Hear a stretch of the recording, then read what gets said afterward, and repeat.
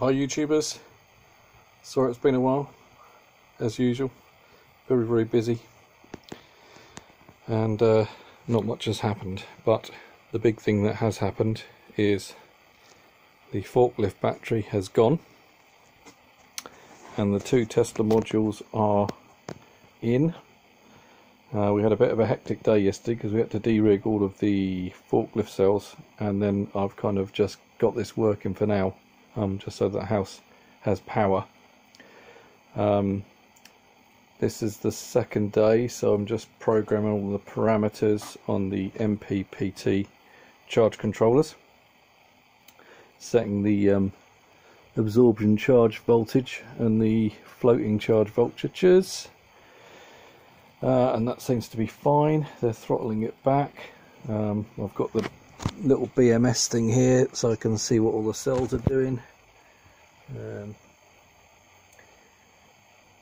For some reason that left hand one isn't working. I've got all of the harness that I've wired up, but for some reason the pin 5 on the Molex connector is putting out an incorrect voltage, so I think there is something amiss there with the connection to that particular series of cells, which we will investigate at some point, but for now they are passively balancing.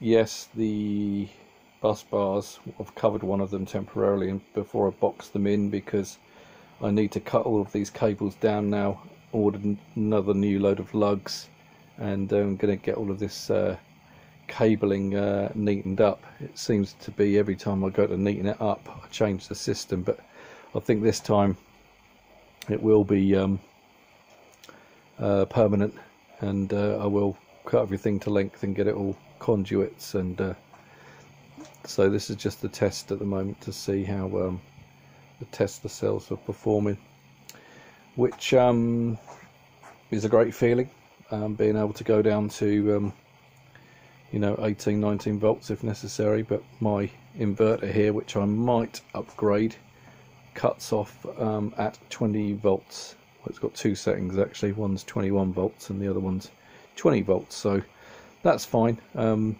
think we'll be able to handle that.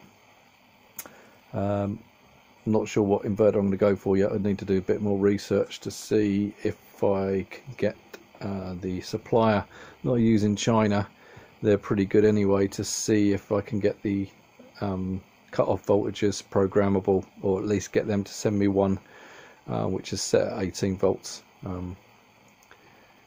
something like that, maybe 19 volts. I haven't decided yet, a bit more research to do, but that will give me enough headroom anyway. At least I'm not only using 50% of the battery then, and using sort of 20% to 80% range. I've got this charger which I'm going to connect up when I put the Victron relay in, which isn't here actually, it's indoors. I bought a BMV712 Victron, so I'm going to put the shunt in the middle there, and then get it all boxed in, get the negative side boxed in, the positive side boxed in, get the shunt in there, get the BMV up and running, and then I'm going to use the relay to trigger a system which will then, if it's low voltage, will then kick this charger in, which is specially set at 24.2 volts, so that will only charge them up probably about 70-80%, which is fine, because I'm only going to need that in the winter when the batteries go down, and then it will just top them up a bit, but it won't charge them up full. So yeah, I might I've got some more wood here which I'm going to cut proper decent fronts out, and then probably paint all of that once it's all conduited in, so it all looks neat, which will be a change because it's been like this for, as you know, for years. But yeah, so it's really strange, this hot kind of spell in February. Climate change, whether it's planetary or man-made, it's happening.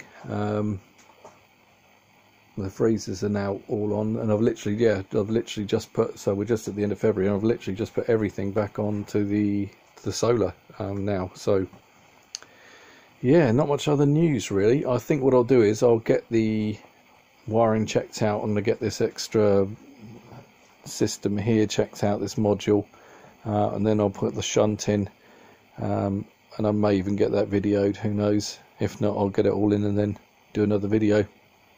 So yeah, going to help somebody else on a houseboat who's got my old battery bank now, and get him all installed and up and running. So yeah, anyone want any help with solar stuff, I've got all the kit to do it, and crimpers and everything like that. So just give me a shout at offgridsolaruk@gmail.com, and we'll go from there. And as usual, I'll keep you updated on my system, but no other worries. Everything else is working perfectly well, so all good. Okay, we'll see you on the other side.